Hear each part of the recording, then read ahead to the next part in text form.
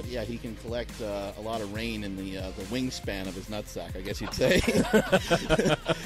So if there's ever a drought, we're actually thinking about sending him to some foreign countries that have some droughts. He can help supply them with nut rainwater. He just rattles his scrotum, jumps out the window, and flies away like a big pink bat. Like a big squirrel, flying squirrel. I had a 2-year span of every time somebody did anything that was remarkable in powerlifting, I'd say, "You're not Ed Coan. You're not Ed Coan would have done this. Ed Coan would have done that." Just to troll and just to keep his name going. And let's talk about the most important thing here. Let's talk about the yellowish gold singlet that you used to wear back in the day. How did that thing come about, and where is that singlet? Someone stole it. Legit. Wow. They're coming up to an absolute max a number of times before they get into a meet, and that's not at all what you were doing.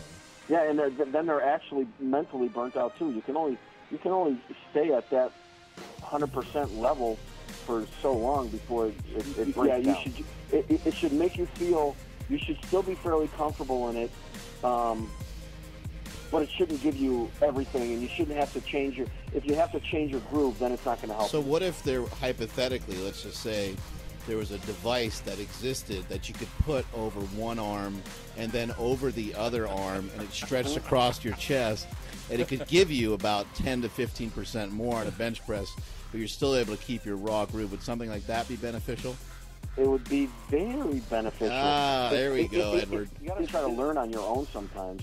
I mean, we all have guys that we've listened to on the way up, but it's all. I mean, what's the line?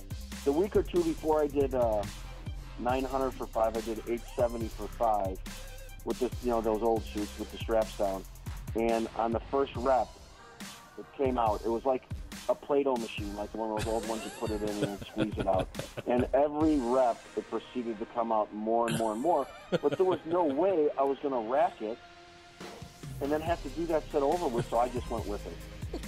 Wow, that must have been. By the time I was done, when you got kids, so when your kid's little and they wear like a onesie, and if they have an accident, how it goes all the way up the crack of their back into their lower back. Yeah, so there was like a 15-minute cleanup job. Everything was thrown out. I didn't save anything. It was peanut butter.